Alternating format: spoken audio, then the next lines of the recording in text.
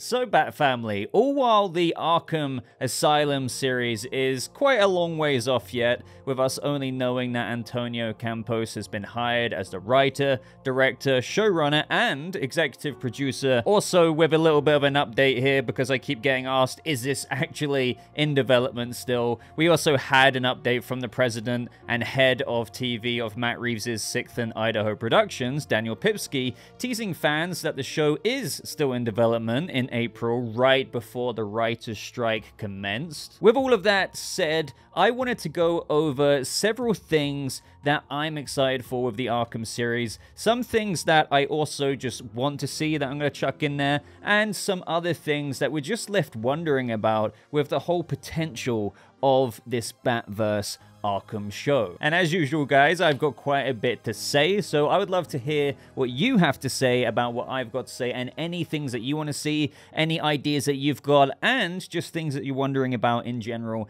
down in that comment section. Go ahead and like this video if you do go on to enjoy it, and subscribe for more bonus videos like this, trying to keep some of the Batverse hype alive. So starting with number one, so given that this is an Arkham series, and yet we're in the early stages of everything in this Batverse, with Batman still early on, and Matt Reeves also saying that the villains, the Rogues Gallery, are also in their infancy. So number one for me, at least with, you know, one of the things that I want to see, but I'm also excited to see, because I think this will actually be a thing to some extent, and that is at least one or two, believe it or not, you know, one or two new Rogues Gallery members in the actual Arkham show. Some of you out there may be like, really? We're going to see Rogues Gallery members in the show? Obviously, this isn't something I can confirm. Again, toss this under the what I want to see / what I'm excited for, because I do believe there is a semblance of realistic expectation here. I do think there can be one or two Rogues Gallery members, and we've spoken about how I think, and this, honestly, there's a boatload of Rogues Gallery members, so let me know yours down in the comments below, but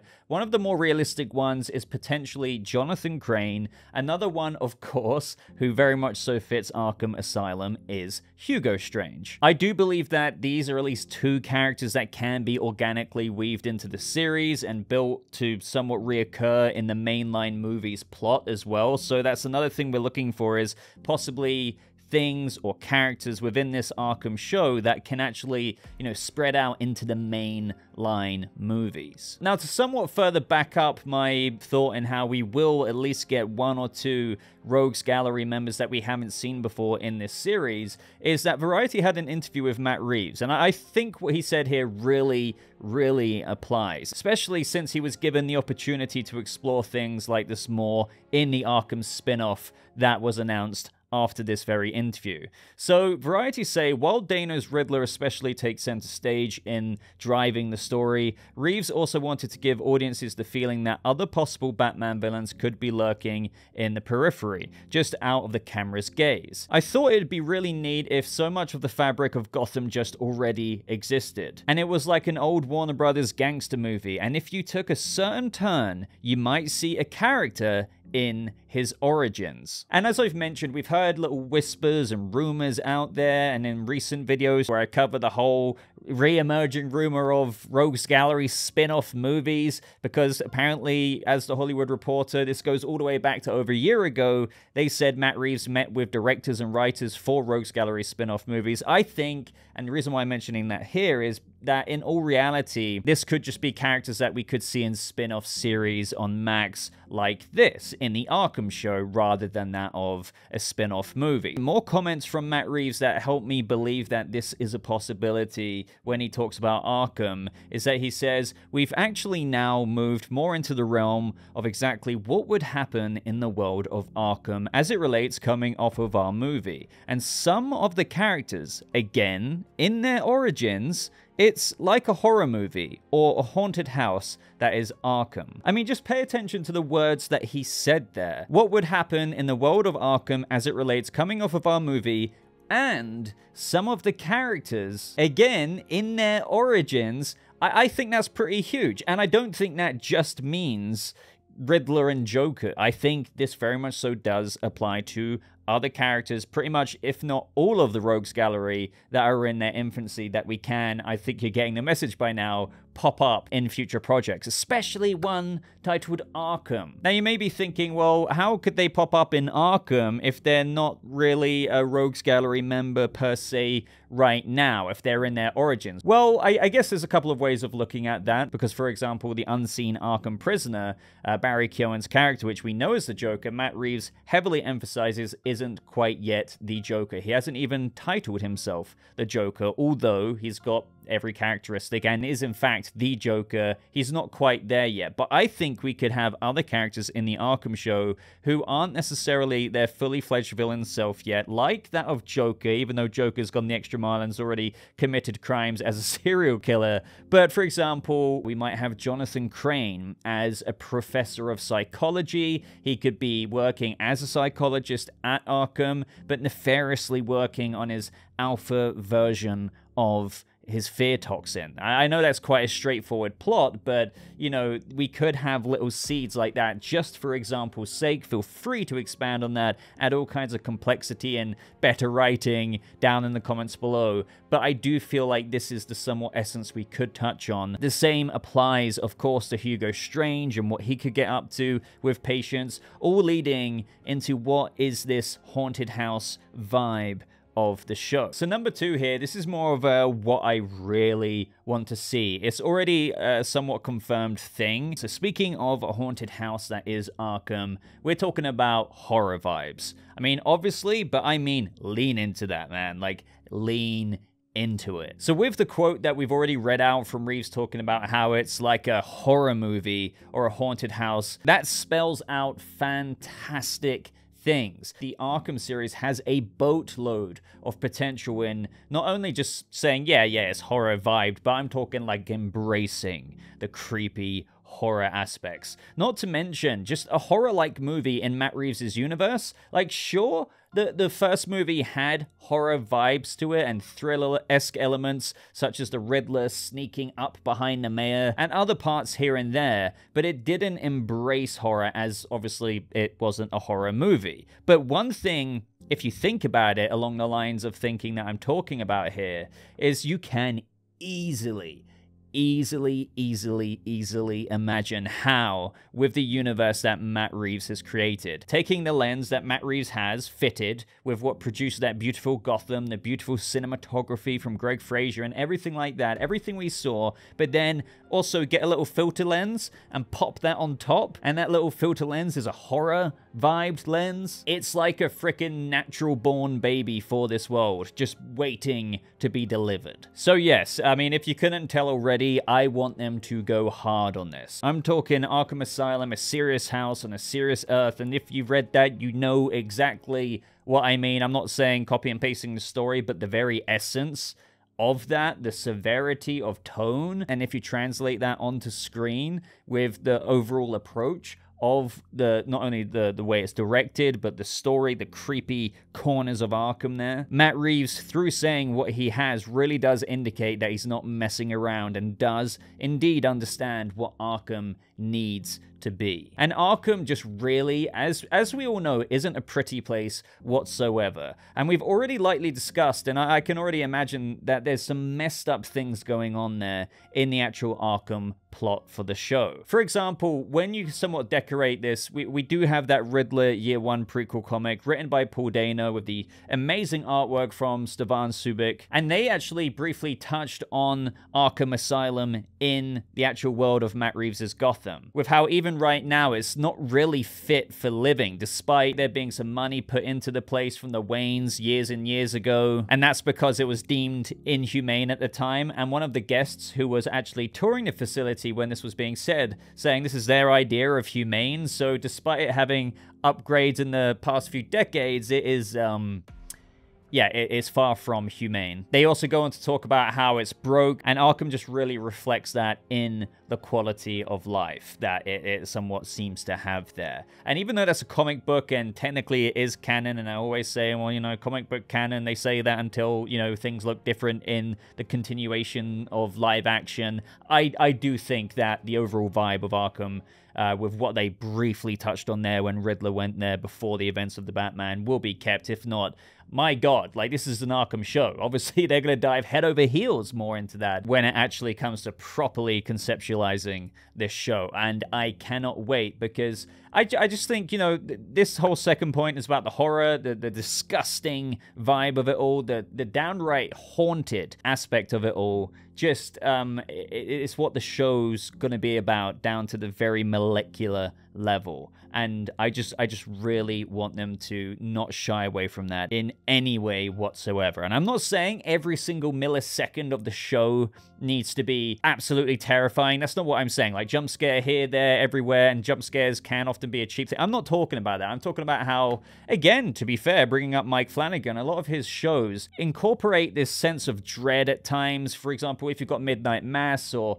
you know, even like the most recent, The Fall of the House of Usher, it's still very Mike Flanagan, but it's still very carefully curated. You've got a story there going on, you've got all the intrigue going on, but he doesn't completely over ice the cake, so to speak, with so much of it that you're like, oh God, there's not too much substance to the sponge of the cake, with this weird analogy. There's a nice blend, and it comes across more like an artful form of a horror thriller-esque kind of show, rather than that of like a cheap horror flick. So I want the same thing applied with regards to the storytelling, the filming, just everything in the Bat vs. Arkham series. So number 3, this is I guess another thing I want to see, but also a thing that I think will undoubtedly happen without any confirmations here, but that is indeed a continuation of the Joker and the Riddler, or at least the plan of the whole Gotham loves a comeback story. Now, I think this one is an obvious one to a lot of you probably watching this right now.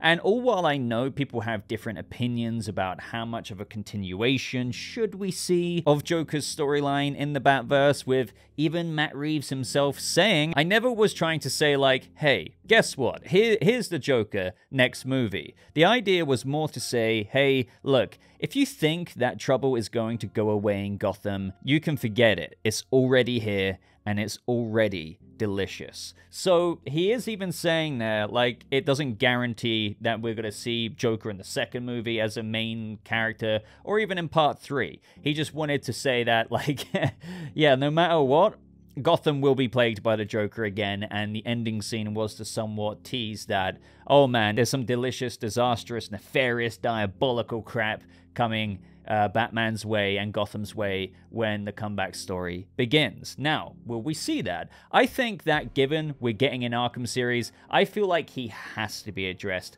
to some extent. I feel like, honestly, and this may be too overconfident of me to say this, but I feel like there's no way he couldn't be addressed, even if the role was fairly sparingly, you know, used in the series. Another thing that just somewhat makes me confident about this is that Matt Reeves said another thing when specifically talking about the return of Barry Keoghan's Joker. There might be places, Reeves told Variety. There's stuff I'm very interested in doing in an Arkham space, potentially for HBO Max. There are things that we've talked about there. So it's very possible, it also isn't impossible, that there is some story that comes back where Joker comes into our world. So right there, he's quite literally saying there might be places, and also there's stuff I'm very interested in doing in the Arkham space. Lo and behold, this was said before. We've got the full-on updates about the development, the showrunner, this, that, and the other, the tease right before the writer's strike that it is still happening. All of this good stuff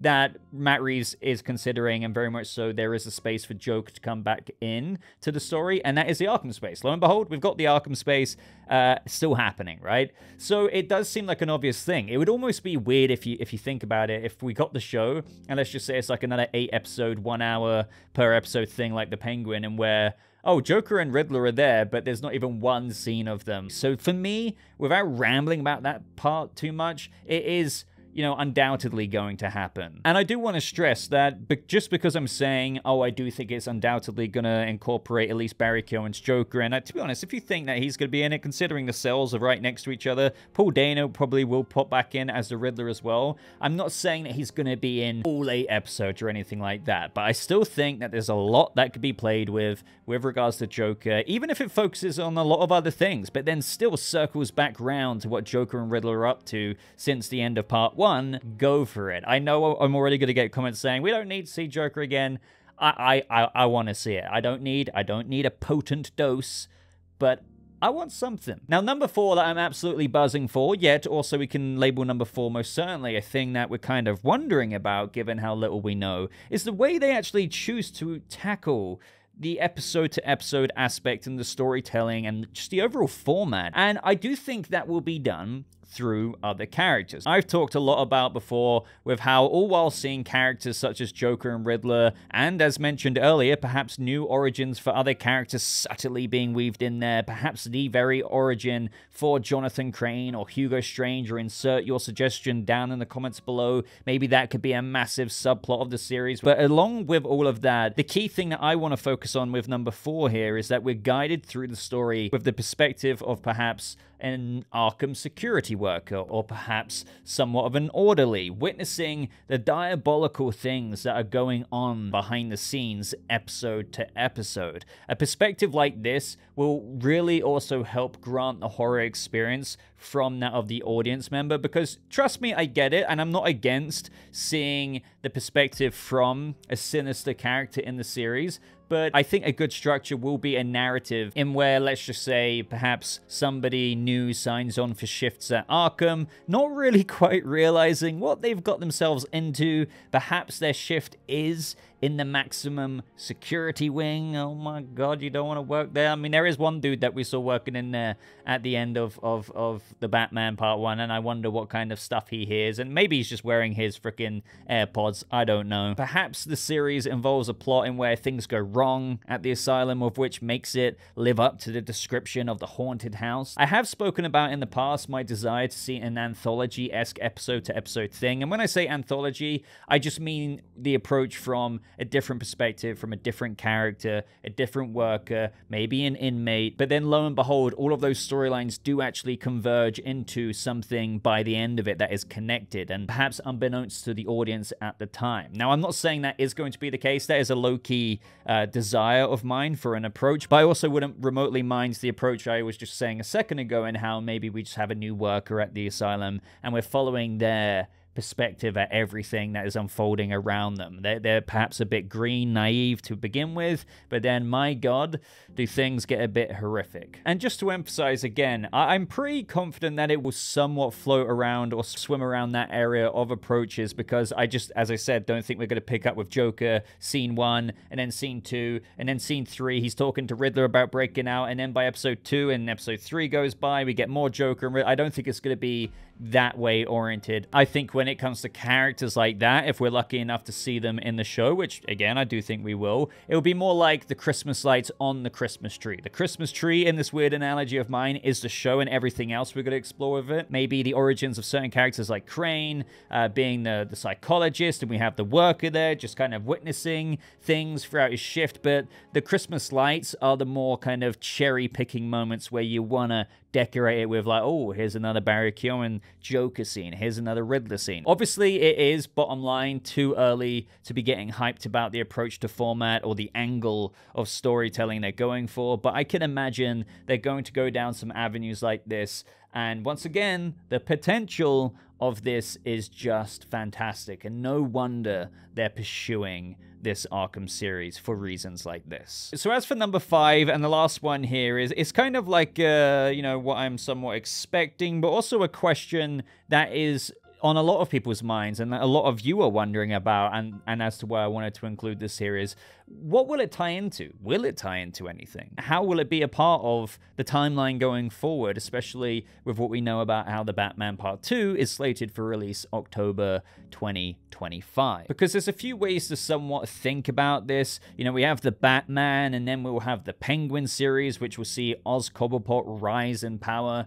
and that storyline supposedly bleeds into the Batman Part 2 to some extent. So can this Arkham show do the same thing? And will it be tying in to a future movie? So I've always imagined that it would tie into the events of the Batman Part 3, just for the main reason of it being, once again, another project that every fan can enjoy in between the very long wait until that final installment. But one thing I do want to mention is that some people out there really do think that it could release before even the Batman Part 2. And I've always felt a bit like, I'm not so sure about that one, but never say never, so let's go over that. So although the series is in development, it has unfortunately suffered from the halted development of the writing strikes since May, so I can't imagine that the episodes are anywhere near done being written. They're probably only broaching the outline, and maybe, if we're lucky, they've done the pilot script or something like that. But let's still entertain this idea, especially as we're on the brink of 2024 now. So sure, now, especially as the WGA strike is over, it can be written again, and maybe it's even started work recently because the strike ended, not ages ago, but a little while ago now, and that can indeed develop over the coming months. And you could argue that if all goes well in the months and months of writing into next year, into the spring, and then into the summer, it could be argued that all of those scripts for a 6 to 8 episode series, 8 episodes like The Penguin, could go into principal photography by the fall of 2024 to possibly release, before the Batman Part 2 all the way in October 2025. So I can't really argue with that, because some people do say, well, would they really be announcing that the Arkham show is in development, it's found its showrunner, writer, executive producer during 2022, early 2023, if it's not going to come out until like 2026? So maybe it could. Don't think the show would be a visual effects CGI heavy show, so you just need to kind of cut it around, do the post-production, color grading, all of that good stuff. Maybe, just maybe it could release, but it might be a bit too close. And as a result, I can just imagine that maybe they would want to take their time developing it and have it as a post the Batman Part 2 release. Look at it in a similar way to Joker, right? Joker was filming in November of 2022 and it finished earlier this year, like as in way earlier this year. And then ever since then, they've been doing post-production, and it's not even releasing until October 2024. There is absolutely no way that Joker needs to wait that long. The reality of the situation probably is such that they realized that they couldn't make release, finish the post-production edit by October this year and have it release in October 2023, so they still want that October date, and they've added a whole other year on top of that. Again, there's no way something like Joker, which isn't remotely CGI heavy at all, they just add in buildings and Gotham in the background and whatnot. Sure, the musical numbers probably add a bit of flair to all of that and maybe a bit more work than the first movie, but I'm telling you, it doesn't need that much post-production time. But they just want to release it October next year. Maybe the Arkham series, even if some of you want to argue it could be squeezed out before Part 2, they might just be thinking, nah, we're going to develop it and we could release it as a post Part 2 project to bridge maybe the gap between that of Part 2 and Part 3, just like the Penguin series is doing between Part 1 and Part 2 of the Batman. Also, just another thing that I want to mention that I don't know if enough people have thought about, because obviously a lot of us always look for connections, and could it tie into this? Could it be setting up that? What if the Arkham series is a project that just doesn't really connect to anything so deliberately in the way that the Penguin series is? A good example of this would be, indeed, the GCPD series, that, as many of you know, got put to one side and was even described as evolving into the Arkham show, for only Variety to report that the projects are indeed completely separate and the GCPD series is still in development. For those of you who are still wondering, because I still get questions about that, apparently it is still in development. My main point here with bringing up the GCPD series again is that that show doesn't really seem to be connected. It was a show to be set during Robert Pattinson's Batman Year 1, and it surrounded the concept of a corrupt cop fighting for his soul. So the idea there, considering it's a prequel, it's about the GCPD, the cop fighting for his soul, that's a fairly self-contained story. It's not really setting up anything. I guess it can kind of be seen as low-key being set up into the corruption that the Riddler takes down in Part 1, but you see my point here. The same thing could happen here with the Arkham series, all while it could technically still connect, especially with us undoubtedly seeing characters like Joker and Riddler in some capacity. It might be more of a concentration of the very microcosm that is the haunted house that is Arkham, and that would be perfectly fine with me as well. And even more reason as to why they might not be rushing to get that out there. It can just be like a not self-contained project, it's still within the world of the Batman, but all while there could be those loose connections that could set up Part 2 if they wanted to squeeze it out by then, I do think it's going to be more of a character study on the character of Arkham itself and all of the messed up, horrific deliciousness that can come with that. So that's why I think they're still going to aim for a post-Part 2 release, and that will tide fans over to an extent between the years we might have to wait for Part 3. So let me know what you think of that, or let me know if you disagree with me and you actually really do think they're going to squeeze that out before Part 2 as well. But that is everything I wanted to ramble about with regards to the Arkham Asylum series for Matt Reeves' Batverse. Some things that I want to see, some things I'm kind of thinking might happen, and just some things that we're somewhat wondering about with regards to this show. Make sure you let me know your thoughts on not only my thoughts, but anything that I may have actually forgot about that you might be like, hey, Boba, like, I would have thought you would have been excited about this. Why didn't you talk about this? Well, let me know, and I'll try and reply to your comment down in that comment section. I love talking about this. I love the potential future of this Batverse. We're still a little bit of a ways away from some things. We got halted by the strikes, but since the WGA strike is over, since SAG-AFTRA, the actors strike, should hopefully be ending soon, we are going to be getting some meaty stuff in the next 2 to 4 months with regards to a lot of things DC. So make sure you subscribe to the channel to never miss out on like bonus videos like this, but also news updates, breakdowns, reviews, and also like this video. If you got this far, I'd really appreciate that. But until next time, Bat Family, I'll see you in the comments section. Thank you so much for watching. I hope you have a lovely rest of your day. I'll see you, Bat Family, in the next video. Goodbye.